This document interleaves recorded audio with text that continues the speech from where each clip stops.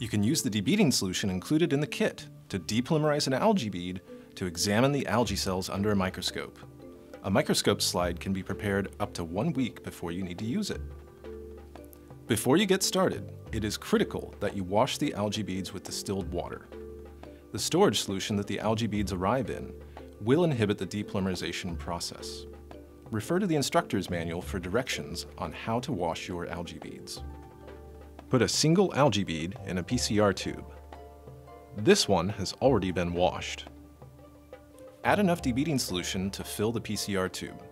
If you are debeading in a cuvette, only use 1 milliliter of debeading solution. If you use more than 1 milliliter of debeading solution, the algae cells will be too dilute to see clearly under the microscope. Once you've added the debeading solution, cap your PCR tube. Let it incubate for at least 30 minutes.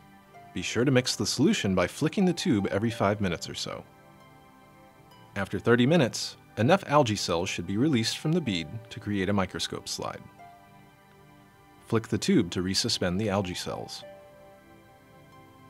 Use a transfer pipette to put 1 drop of the solution on a microscope slide.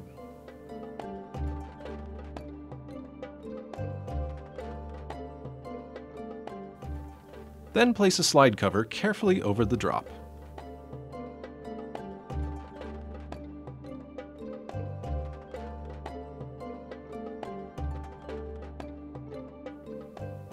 Here's what you should see under the microscope.